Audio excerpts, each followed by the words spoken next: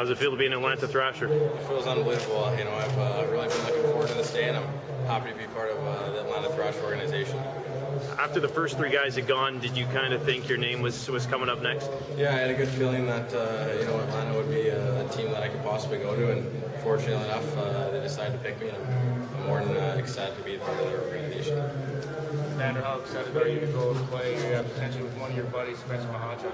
Yeah, I think him being part of that organization is definitely going to help me going into camp, and him kind of show me the ropes a little bit. But at the same time, I'm going to be going into camp trying to make that team right off the hop, and that's going to be my goal.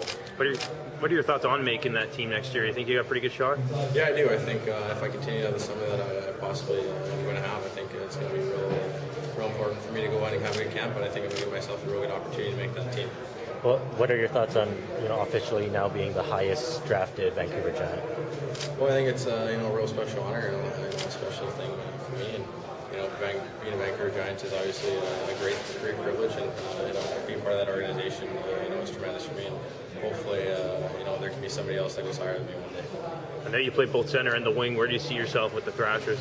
Well, I think I've played the wing pretty much the whole season, so I think I'll probably start off on the wing when it comes to going to camp. Do you feel like you can make the jump for next year?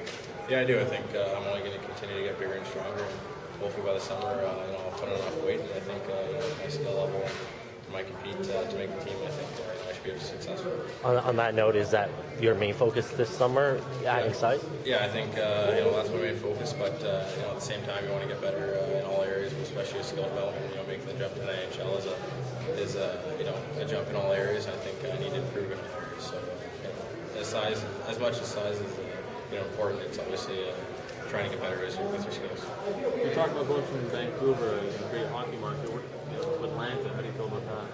Well, I think Atlanta is they're a growing market, and they're only going to get better as the years go on. And I think when they start winning, which is hopefully in the soon years to come, they're going to be a great hockey city. And I think once the fans start coming to the rinks and seeing the way we're going to be playing, I think it's going to be a great hockey.